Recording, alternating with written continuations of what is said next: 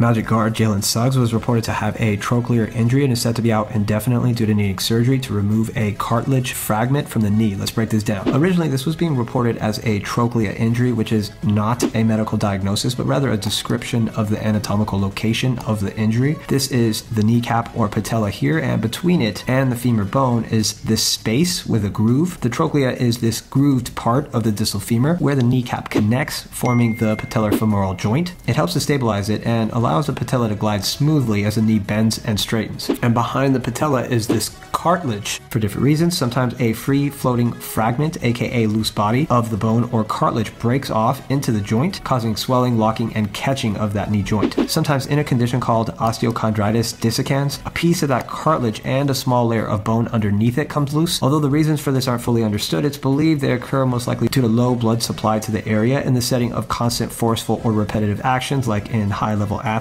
In these cases, the stress damages the blood vessels nearby and a small section of bone can actually start dying, leading to the weakened bone sometimes breaking off. Surgically removing this fragment includes a small incision made to allow for arthroscopic investigation of the damaged region. Any detached fragments are removed and the flapped and frayed edges are trimmed and cleared up. Athletes typically can return from this type of procedure anywhere from 2 to 6 weeks, but sometimes if the cartilage defect is large, these require restoration procedures. These involve harvesting chondrocytes, also known as the cartilage producing cells, are cultured and isolated for around 3 to 6 weeks. Once the chondrocytes are ready, they can be reimplanted later, which sometimes allows athletes to finish the season, and then the full resurfacing is done in the off season. While an isolated foreign body removal is 2 to 6 weeks, recovering from surgery and returning can take anywhere from 12 to 18 months because it will require full maturation of cartilage before enduring higher loads. Wishing Suggs a safe and speedy recovery.